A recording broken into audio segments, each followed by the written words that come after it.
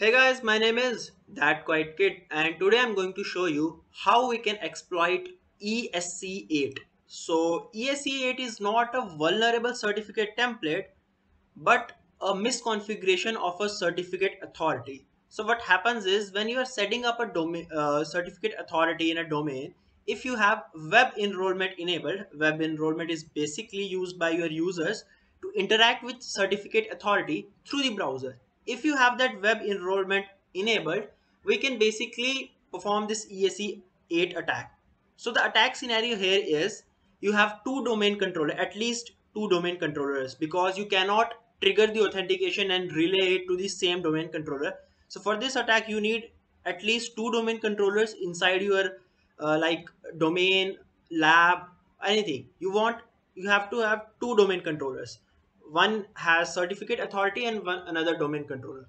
So the attack scenario here is that you trigger the machine account of a domain controller through petitpotam and relay that to the web interface of the certificate authority.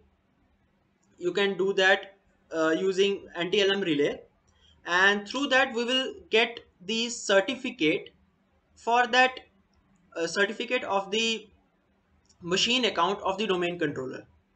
Using that certificate, you can basically ask for the ticket granting ticket of that machine account of that domain controller, and after that you can basically dump all the hashes. You can perform dcsync attack to dump all the hashes, and like after you have all the hashes, you can use a domain admin to add yourself to the domain admins group or create a new user for proof of concept. So let's dive right into it. So first of all, we need to check if web enrollment is enabled or not. For that, we are going to use a tool called certify.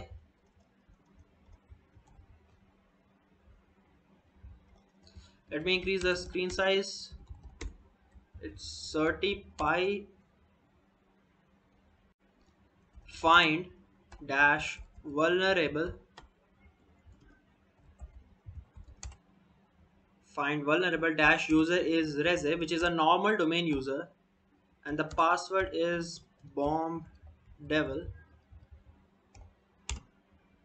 Vulnerable find an std out to print the output. Okay, so okay, I didn't specify the IP address. DC IP is 192.168.0.170. So this is the domain controller which has certificate authority enabled. Okay, so let's go up, and you can see that vulnerability is ESC8 web enrollment is enabled. So let me show you what is that interface. So this is my domain controller. Let me log into it, and edge.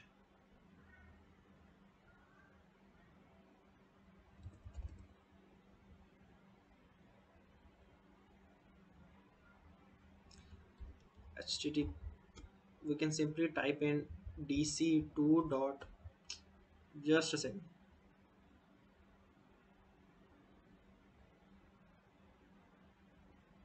dc2 dot BERSERK.local slash cert srv thing. Okay, so it is asking for the credentials. If we don't supply the credentials, you will see 401. So this is good.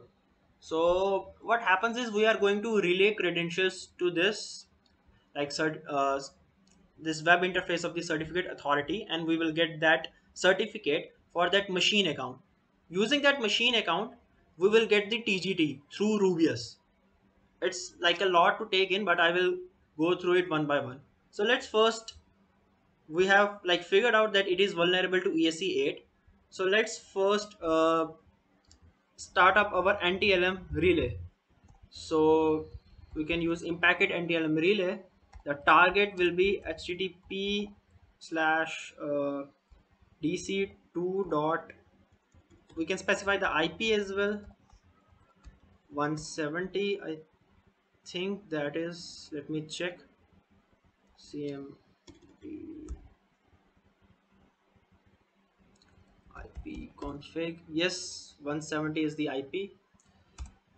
Slash sort srv slash sort fnsh.asp. We need to specify smb to support in case smb version 1 is set to false. Dash dash adcs dash dash template. This template doesn't have to be like this template is actually we are going to use the template for the domain controller here, which is like by default. It's not vulnerable, but we can use this. Dash dash template domain controller ADCS SMB to support the target we have specified. So let's start our NTLM relay. Open another tab. Now we will use petitpotam to trigger.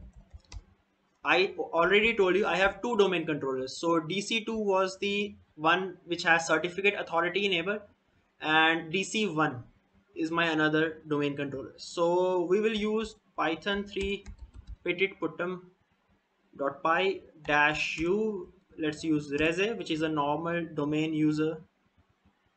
We can verify it. It's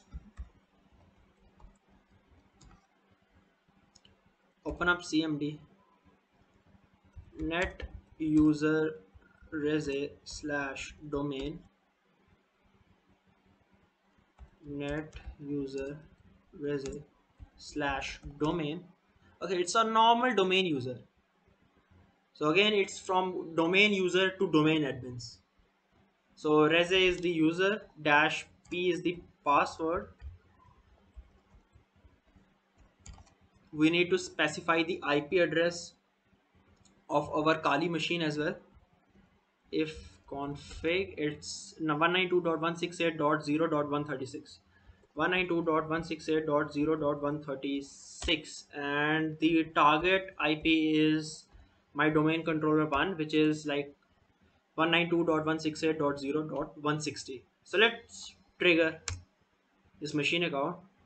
Attack worked, and you can see that we have got the certificate for that machine account. Let me show you. Base 64 certificate of user DC1 $sign. This $sign indicates that it's a machine account. You can see that authenticating against this certificate authority, like this device on which the certificate authority is enabled, as berserk slash DC1 $sign. $sign means it's a machine account. So we have got the certificate for the machine account of domain controller 1. So now let's use Rubeus. Let me open up a PowerShell window. CD into downloads. Let me increase the screen size. I think it's how do we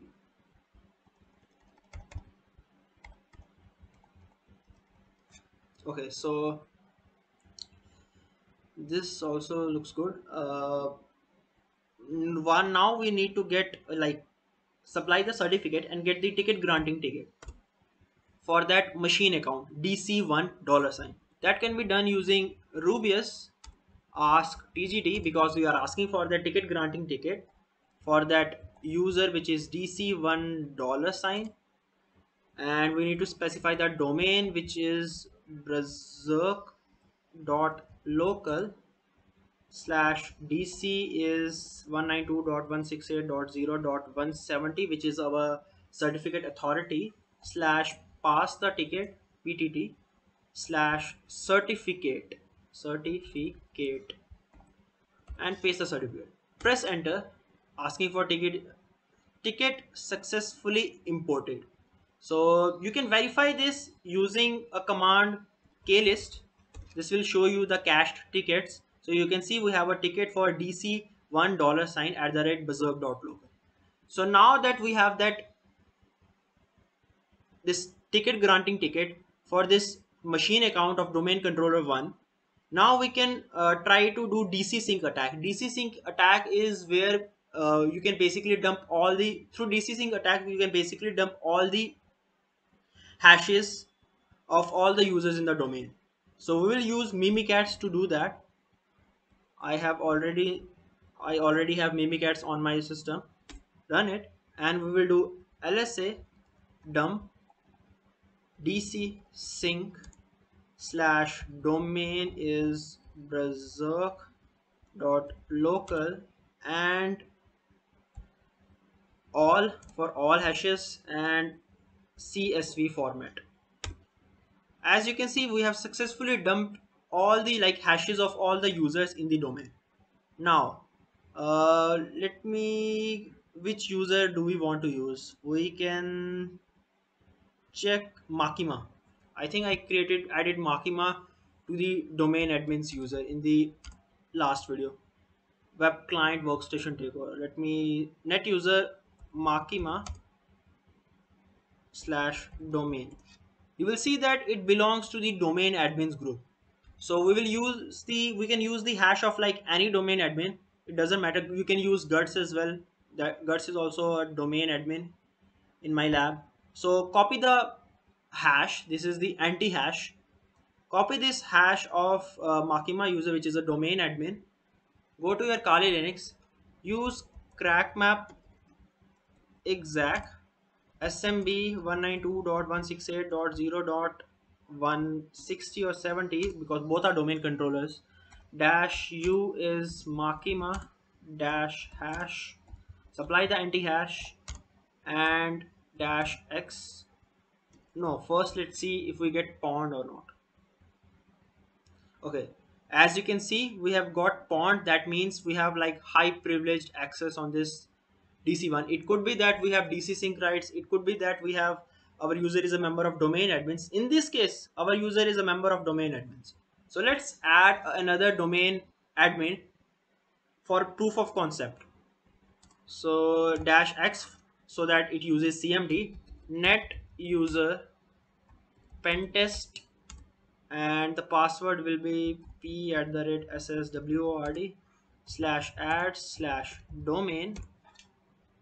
Okay, I forgot quotation mark. Command completed successfully. Now let's add this pentest user to the group, domain admins group. Net group domain admins pentest slash add. It looks good. Command completed successfully. Okay, now let's check the if our user is member of the domain admins group or not. Net group domain admins, and as you can see, we have our pentest user a member of domain admins group. So this is what ESC8 attack is. Now let me recap. We have web enrollment enabled, and if you have web enrollment enabled, we can basically using petitpotam first. We'll use petitpotam to trigger the authentication of the machine account of domain controller, relay it through NTLM relay X, like relay it to the certificate authority, to the website of the certificate authority, and using that we will get the certificate for that machine account. Using that certificate through Rubeus, we can get the ticket granting ticket for that machine account. Then we can use mimikatz to basically perform dcsync attack to dump all the hashes in the domain. After that, we can use any of the domain admin hash to basically add our user to the domain admin, or create a new user and add it to the domain admins group for proof of concept. And dcsync attack is basically when you have get changes and get changes, I think get replication and get replication changes, all something like this, right? So basically dcsync is like domain controllers need to be in sync so that they can communicate with each other, and dcsync rights are only to high privileged users. So I can so that's ESC8 attack for you. That's it for this video, and thank you for watching.